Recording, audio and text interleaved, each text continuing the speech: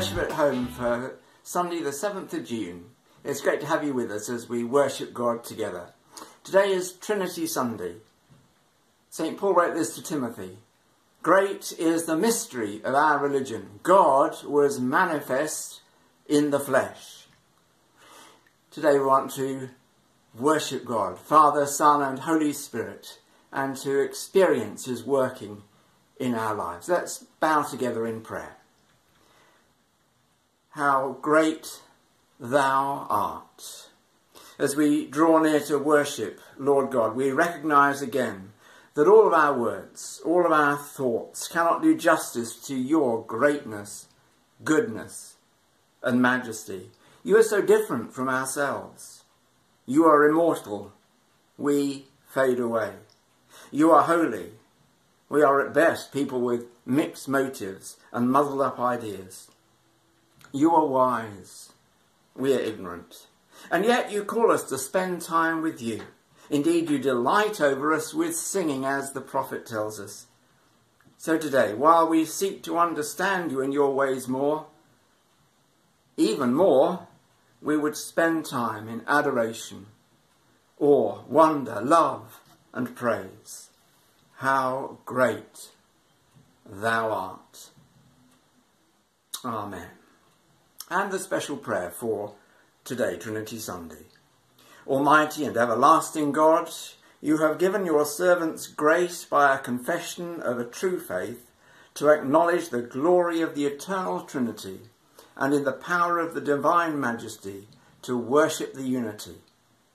Keep us steadfast in this faith, that we may evermore be defended from all adversities through Jesus Christ our Lord, who is alive and reigns with you in the unity of the Holy Spirit, one God, now and forever. Amen. Our Gospel reading appointed for today is from the very end of Matthew's Gospel, Matthew 28 and verses 16 to 20. You may like to pause the video and fetch your Bible to have a look at the words.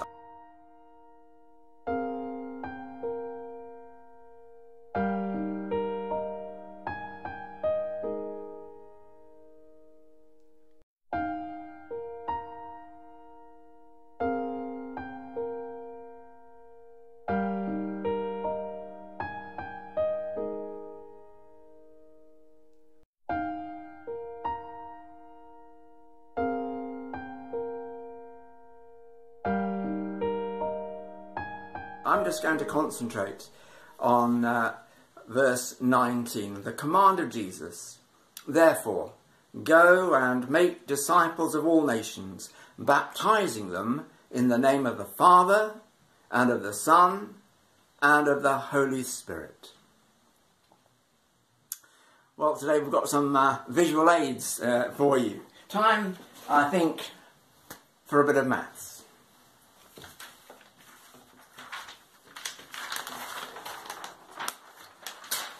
So here we are. If, as it says in here, y is equal to x to the power of 4 plus 2x, then the differentiation of y with respect to x is 4x cubed plus 2. You get it? Well, you may be very familiar with that formula or something much more complicated, but it may also be that it goes right over your head. It's all Greek to you. It's an example of calculus, and though I can assure you that the result that I've put on here is absolutely correct, my recollection of A-level maths is a bit hazy, to say the least, nowadays. I know it's something to do with how you calculate the gradient of a curve. One of the realities about God is that God is the divine Trinity. The disciples came to realise, eventually, that Jesus was God incarnate, being able, for example, to forgive sins which only God can do. And Jesus himself made the claim, as it's recorded in John's Gospel, I and my Father are one, a unity. But at the same time, it's clear that the Father was distinct from Jesus. And then when the disciples were filled with the Holy Spirit after the ascension on the day of Pentecost and beyond, they came to realise that although God was at work in them and through them in amazing and miraculous ways, it wasn't the physical Jesus that was there with them. It's all a bit complicated, much more so than calculus. After all, it's not surprising that in trying to describe the one who made and sustains the limitless universe, our words and our thoughts are inadequate. The Christian is guided not so much by academic reasoning, not that we discount that, but rather by God's own self-disclosure, which we call revelation. So, we can't somehow explain God, but there are a number of analogies, that is to say, it's a bit like this, that may help to comprehend what God is up to in the world. Here's 4 of them.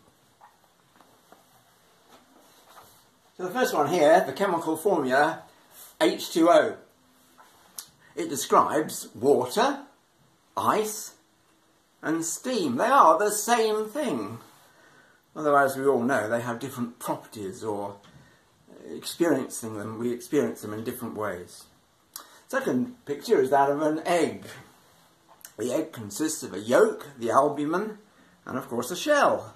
These are 3 different parts. They're all essential to the egg, that is before you cook it, though we can think of them separately. And then there's dimensions. I've chosen a book, Hymns and Psalms actually, if you can read it, but it could be any physical object. It has height, width and length. These 3 aspects are essential to the whole. A 2D book doesn't really exist. Even a piece of paper has some depth to it. Still less a 2D car or a bike. 2D just isn't the real thing. You have to get the whole thing, the whole dimensions. And then the 4th one, relationships. I, personally, am a father, but also, of course, a son and a husband. Although there's only one of me, you might be glad to know. And I think this is perhaps the most helpful picture of God. Father, Son and Holy Spirit in perfect eternal relationship. More than that, God, who is Trinity, is always looking to open the circle, to widen the relationships, and that's where we come in. We're invited, people everywhere are invited to join in what some have called the divine dance of love. St. John reminds us, 1 John 3 and verse 2, "Dear friends, we are now the children of God." If we have entered ourselves into such a relationship, we rejoice in it.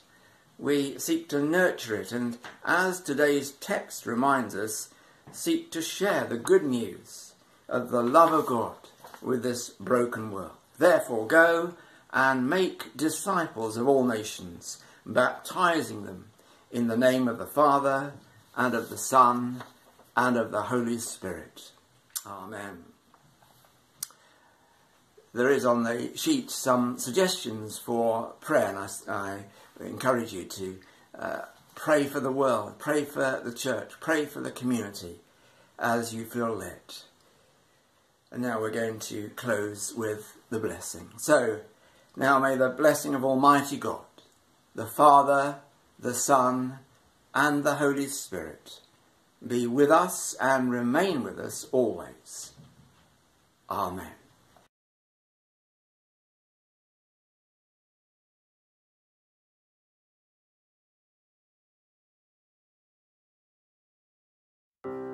There is a Redeemer, Jesus, God's own Son, precious Lamb of God, Messiah, Holy One. Thank you, oh my Father.